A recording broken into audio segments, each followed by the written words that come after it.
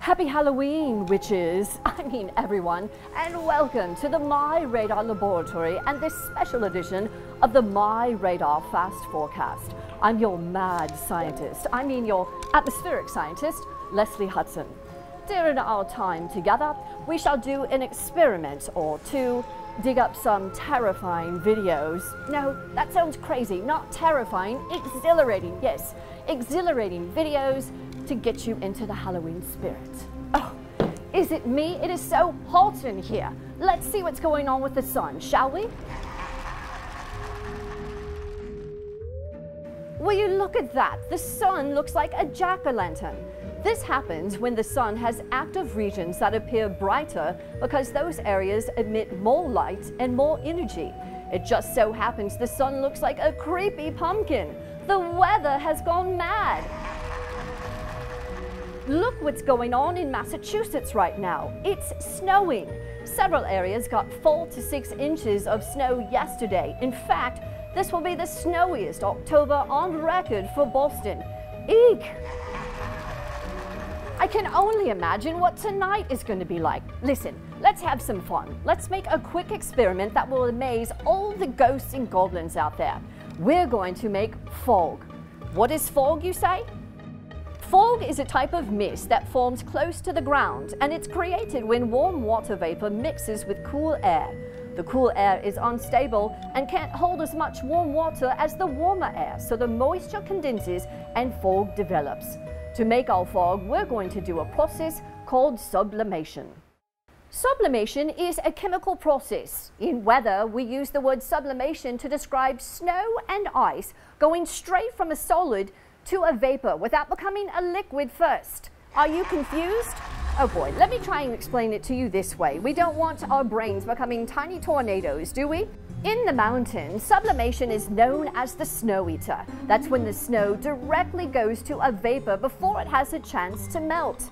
And voila, you have fog.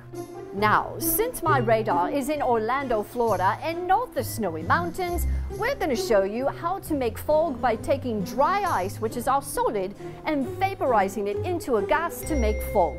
But since today is Halloween, we're not going to call this fog. We're going to call them boo bubbles. Now, first, here's what you'll need. You'll need dry ice. You can get that at Publix or your local grocer. By the way, dry ice is frozen carbon dioxide, which is about 110 degrees below 0 Fahrenheit. Ooh, that's cold. You'll also need some warm water, not hot, but warm. Just some average dish soap and a clear jug. You can recycle and empty out a snack jar if you'd like. You'll also need a clear cup. You'll need tubing from any home store or a fish store. You'll also need your safety goggles, tongs, and sturdy work gloves. Okay, let's make the boo bubbles, shall we? First, let's recap and show what we've got. So, here is our jug with the warm water. You want to make sure it's warm and not hot. We also have our tongs when we're going to be handling the dry ice. We'll show you that in just a second. We have a spoon right here for the dish soap. We've got our warm winter gloves, and we've got a cup of water right here, just good old-fashioned tap water, and our dish soap. So what we're going to do is measure out 2 tablespoons of dish soap. So here's one, this nice bright pink, nice bubblegum color. We're going to mix that in. And then we'll get another tablespoon right here. And mix that in, give it a good stir. I'm going to skid that off, it's sticking to the spoon just a bit. Next, I'm going to put on my gloves. Now remember, these are just winter gloves. These are not sturdy yard gloves or heavy gloves that you would do when you've got some heavy construction going on. So you're going to want to make sure, if you do this, that you use your heavy tongs as well. So I've got these on. Also, you want to put on your goggles. Make sure that you have these on anytime you're going to be handling dry ice. I'm going to take my lid off my jar. I'm going to dig down into my cooler here. And here we go. Carefully place it into, look at that. Oh, that's amazing. Now, what you want to make sure that you do is not cover this up. Don't screw the lid on top of the jar. You just want to lay your lid like so. You never want to close it because you can create an explosion, and that would be bad. All right, we've got our fog right there. You can see our dry ice has gone straight to a vapor. Let's see if we can get a boo bubble. We're going to take the other end of our tube, which has got fog coming right out of it, and go straight into the solution right here, our dish soap and the water, and let's see if we can get a bubble. Oh, there's one. Oh, it popped right away. Let's try again.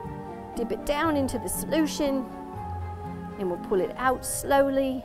See if we can get it to hang on to the end. Look at that, you guys. That is awesome. That is a boo bubble right there. I put it over on my next hand like this. That is super cool. Let's try that again. There it goes. Look at that. A boo bubble. Inside of that boo bubble was fog. Now, what could be creepier than a boo bubble? A ghost train. Check this ghost train out in Winnipeg, Canada.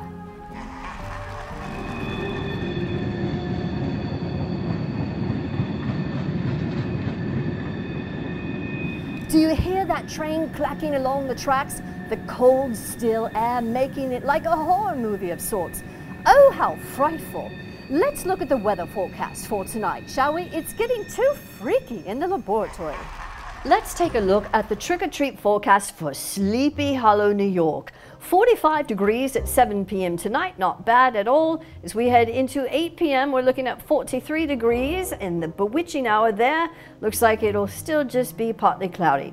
As we head into the late night, when the ghosts and goblins will be out, 41 degrees, mostly clear skies, but nothing too frightfully cold about tonight, that is for sure, given the fact that there has been a pretty decent cold front that's moved across the northeast. Take a look at our SatRad here, and you can see a lot of rain, and behind it was snow. As I mentioned, it was incredibly snowy yesterday across the New England states. Several records were broke statewide across Massachusetts and other New England states. As we head into tonight, though, mostly clear, nothing scary for the trick-or-treaters. And as we take a look at our forecast highs today, here's how they shake out. We've got 50 degrees in Chicago, and look at that. We've got Frankenstein doing a jig, 44 Cleveland. In the northeast now, 38 Syracuse, 41 Boston, as well as New York City, 47 for Philadelphia. Down towards the south, we've got 55 in Charlotte, as well as Atlanta. There's Dracula hanging out there doing some fun moves. 71 in Orlando and 60 degrees in Chicago. And in the central part of the country, 64 for Dallas. The Mummy also will not be outdone by Count Dracula. 63 Wichita. Denver going to be soaking up some warm weather and 70 degrees. 93 for Phoenix, and the trick-or-treaters in Los Angeles will be loving temperatures in the 70s today, burning the midnight oil in Boise, Idaho with 68, 62 degrees for Seattle. Now, how does it look for tonight for viewing the night sky? Pretty good across much of the country, and it is a prime night to capture the blue moon. What is a blue moon, you say? It is the second full moon in a calendar month. A blue moon happens on Halloween just about every 19 years, but this year it's extra special. The last time there was a Halloween blue moon that was seen in all time zones, it was in 1944, and we won't see another Halloween blue moon again until 2039. Back to the forecast we head, and we are in the tropics now, taking a look at this area of low pressure that the Hurricane Center unfortunately says has a 90% chance of development over the next 5 days. The good news is the Hurricane Center believes this will continue to head through the Caribbean Sea and not be a player for the United States at this point. Unfortunately, it could be problems for Central America. We'll, of course, keep you updated on that as well. Here's a look at our forecast on this Halloween. We've got a frontal boundary draped across the northern tier of the country, going to be producing some showers you can see there through the Great Lakes. And then our cold front moves off the northeast as we head into tonight and tomorrow. Showers will build back in with our second frontal boundary moving across the eastern half of the country, and it does mean some wet weather as we head into Sunday and Monday.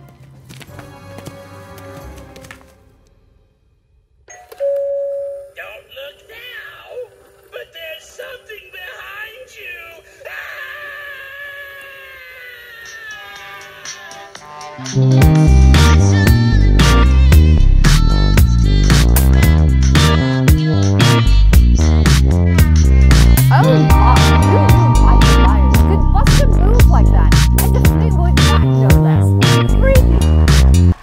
I hear we're getting some more spooky Halloween videos into the MyRadar laboratory. Let's check them out.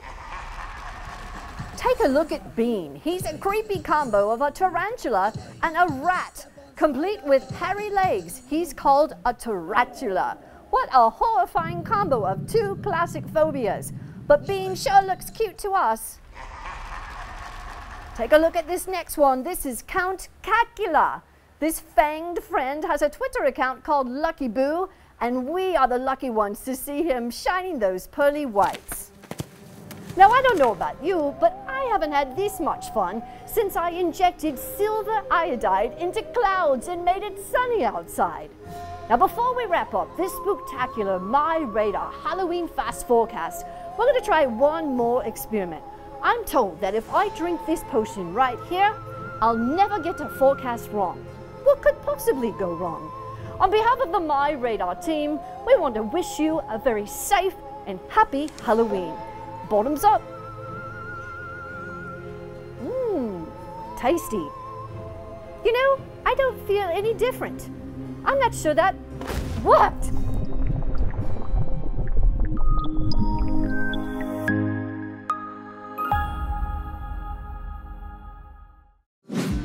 Follow MyRadar on social media: Facebook, Twitter, Instagram, and YouTube.